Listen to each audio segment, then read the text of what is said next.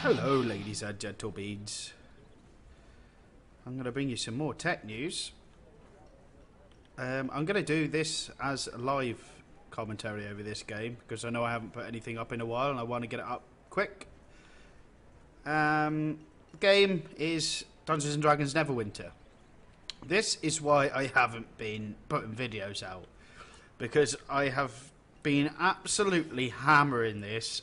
It's fantastic. It is, for me anyway, what World of Warcraft was when it first came out, what vanilla World of Warcraft as it's known. For me, that is what this game is. It's got me into the MMO genre again, like World of Warcraft did when that came out. It's very, very, very similar, except of the action-based combat. As you can see, if I move my mouse around here, at the bottom you don't have the massive list of combat abilities like you do in World of Warcraft. You just get a few of them that you can slot in and out. Kind of like Diablo in that respect, and a lot of other action-based MMOs. I know Diablo's not an MMO, but and then you get two daily abilities. Why they're called daily abilities, I have no idea, because you can use them more than once a day. You just need to fill up your action points, which fill up, for me anyway, dealing damage and healing. Once it all fills up, you can see a little bit of its orange there. Once that's all filled up with orange, it allows me to use these two abilities. I then have a tab ability, which changes these two here, and also empowers the other three as well. Basically, it makes her do this, and then it makes everything else more powerful, and then it gives me an attack and a heal on me left and right mouse click. It's very, very good. It's a free-to-play game, which obviously means it's got microtransactions in it, but it's very, very good. I would, if you like MMOs and you're looking for a new one, I would very much recommend it. And if you do get it, come on the what server am I on? Beholder. Come on Beholder server, because it gives me someone to play with then. X is going to be playing this, I think, when he comes back. I think it's due back today, actually. But it'll probably be a bit later on. Limey plays it a little bit, and Mad Dog plays it with me, as we call him now, as we've renamed him the Butch Lesbian. He plays it with me from time to time, and Limey's internet's been down for a while, but he's back on today. So, yeah, if you do like MMOs and you are looking for a new one, I would strongly recommend this. It is absolutely fantastic. It is still in open beta, but it's smoother than any MMO that I've ever played, even on release. I mean, there's very little downtime, and when there is downtime, it's for a reason. And they're very quick at telling you on Twitter or on Facebook to tell you why it's down, how long it's going to be down for, if they know, obviously, if it's not something that could take hours. But they're very good. It's very good customer service on their end for doing this. Anyway, shall we get on with the tech news? That's why you're watching this video. What I want to talk about today, a couple of things. The International Space Station is moving away from using Windows as an operating system. It is going fully onto Linux, which obviously a lot of us know that Linux is a non-profit organisation. So for them, it's a good thing. It's a good thing. What NASA has said, or it's not particularly NASA. It's the guys that run the actual International Space Station and that run certain technology stuff for NASA. What they've said is they want a more reliable system, a more stable system, so that when they need to do updates, when they need to patch things, that they can do it without things crashing all the time. So they're going for Linux. Now, I've never personally used Linux myself. Tell a lie, I have once. That was a while ago. And it wasn't for very long, so I've never really got into it and used it. I've used Macs before, and I'm not a big fan of Macs, to be honest with you. I mean, it's better. It's a better operating system. I can't even remember what it's called. What's it called? iOS is what the phones use. I can't think of what the Mac OS is actually called. It's just called OS. I don't know. But I've used them before, and I'm not a massive fan. My uncle, he's dedicated to Macs. He will not have anything else. But I'm not a massive fan. They're good for doing stuff like all your CAD designs and stuff like that, and offices a lot of the time is where you find them. But as a personal computer, for what I use it for gaming and stuff like that, companies just don't tend to release games on a Mac, not at the same time as they're released on PC anyway. I'm pretty sure even the version of SimCity is not out for Mac yet. It's been announced, but I'm sure it's not out yet. I'm not 100% on that, because I've merged away from SimCity because of the fact that it's still utterly crap and broken. But yeah, so Linux on the International Space Station. That could be something to keep an eye on.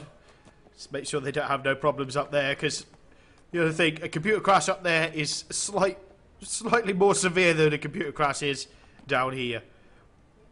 The second thing that I want to talk about, if I can remember what it is. Yes, I can remember what it is. Hackers. Now this is a good one. For most of the time, well, a lot of the time, hackers are looked down upon, aren't they? I mean, they're not something that you think, oh, it's a hacker. Oh, yeah, hooray! In the gaming community, hackers are spit on and everything like that.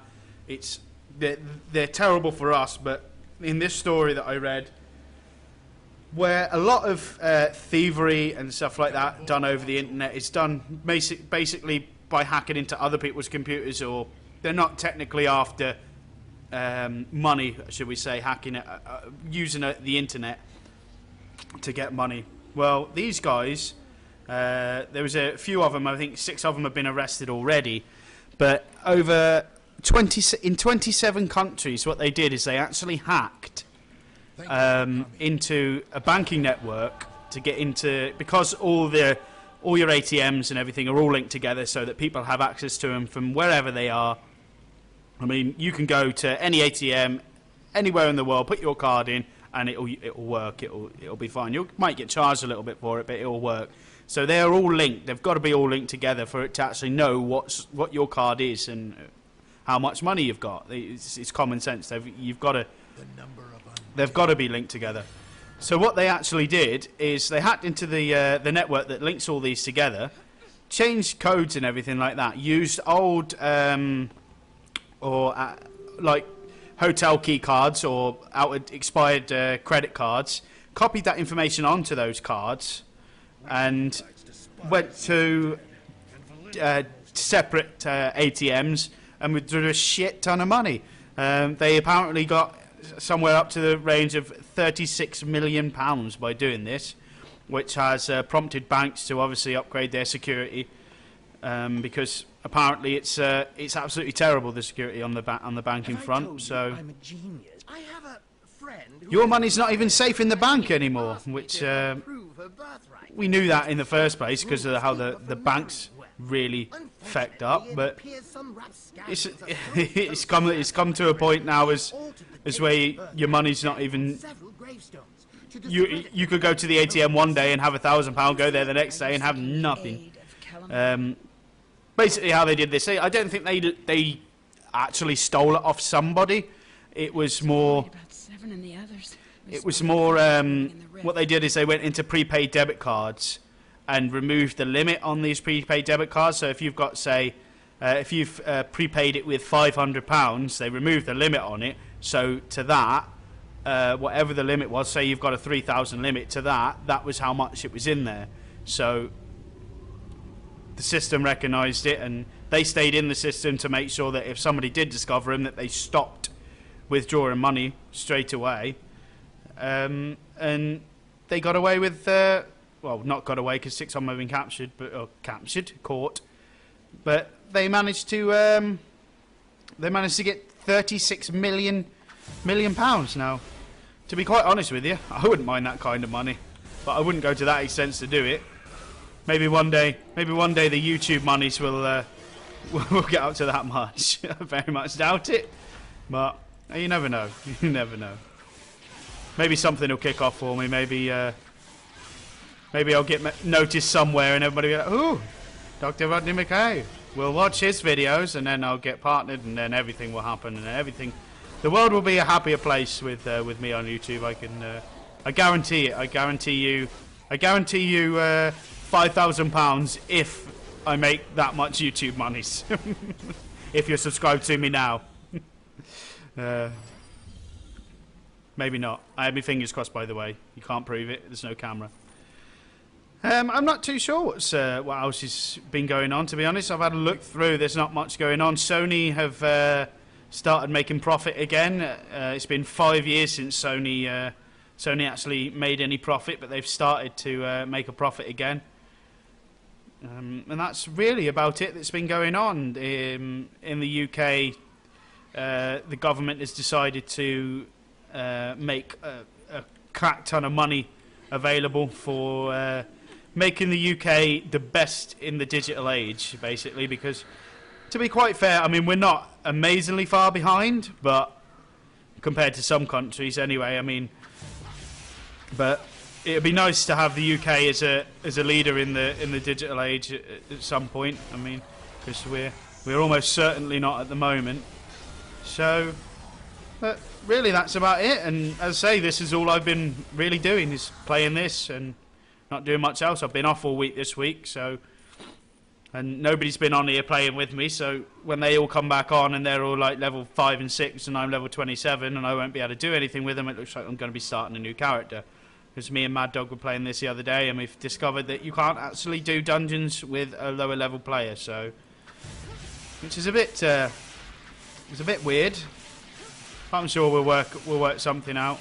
I'm trying to slow down the leveling. I could have probably been about level 40 by now, but I'm trying to keep it slow so that I don't get too far ahead of everybody. So just in case we can't do dungeons together, then at least we can only not do dungeons together for a few levels. But as I said, yeah, do get this if you are a massive fan of MMOs and you play World of Warcraft but you want to get away from it. Then give this a go, because I like it. It's really good. I've sunk a lot of time into it, and it's really impressed me. It really has. As you can see, the combat is very smooth as well. It's very much click based, but at least you can hold your finger on the button to do your attacks rather than have it just do it constantly all the time. Oh, there's a quest item there. I've never had one of them before. An item that starts a quest. So yeah, very, very WoW-esque. An item that starts a quest. Oh, and Nightmare Lockbox. There's one thing in this game that, obviously because it is free to play, like I said, there are microtransactions in it, and one of the things is you get these lockboxes, and you need to buy these keys. They're about... I'd say roughly around the £6 to £7 mark for 10 of them, which is quite expensive, but if you're going to play the game, then I'd rather open these boxes than just leave them for nothing. I get a coffer of runestones out of that, which runestones are basically these things for doing enchantments and some trade bars, which they're the only place to get them from. So what's in this box? I've got I've got a profane and a training runestone. These are both for my companion, which is the little guy that's by the side of me here. I have a doggy. Kill the rest of these Skeletors. And that'll be the end of the video. So thank you very much for watching. If you're not already subscribed to me, please do. If you like hearing about all the techno stuff and everything, then please do subscribe, and I will see you guys next time.